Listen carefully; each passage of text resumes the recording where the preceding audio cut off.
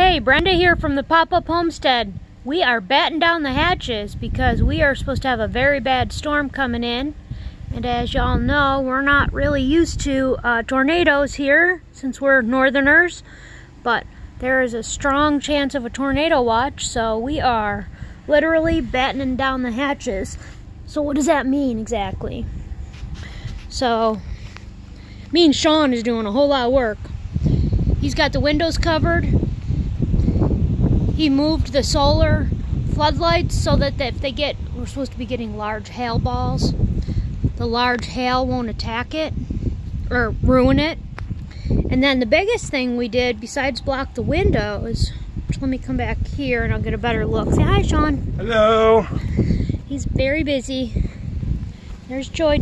She's getting bigger. The cute one. We managed to get the solar panels covered thanks to our neighbor Ed and Sean up there. That was a job, but it was very much needed. So I think we're gonna be all right.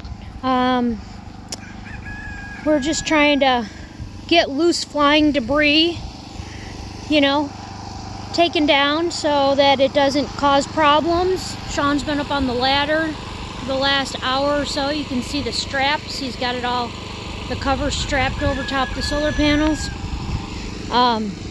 We picked up all the loose tiles that were laying out there. And he is actually adjusting the fence right now so that we can take the truck and park the truck right next to the blue cabin. And we have clothes and food, and we're gonna grab the pups, and if there's a warning, we're gonna take off because we're not gonna stick around during a tornado. So what do you have to say, Mr. Warnicka?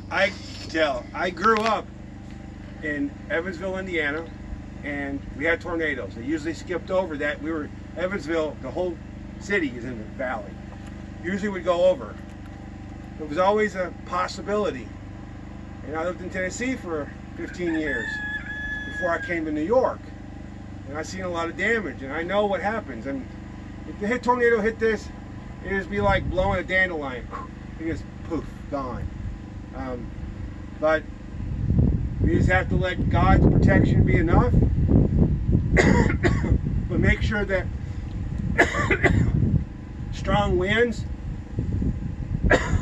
But the biggest one is they're expecting really big hail.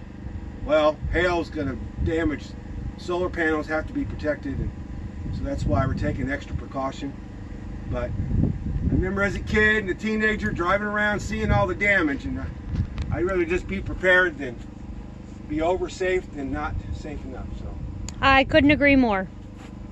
And if you guys remember our last video we did a while back on sweet potatoes, the puppy found one. They're actually still growing in the ground.